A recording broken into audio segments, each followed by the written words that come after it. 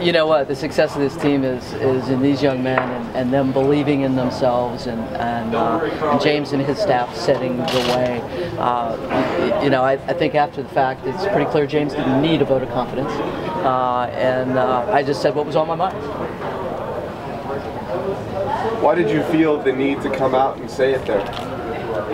Because there was a lot of chatter that I thought was really counterproductive to conditions for success for this team and for our community.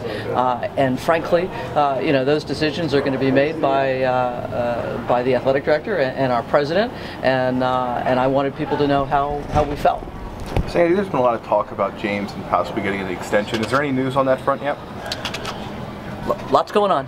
What about the stadium plan? Can you tell us anything about that? Is anything new on that front?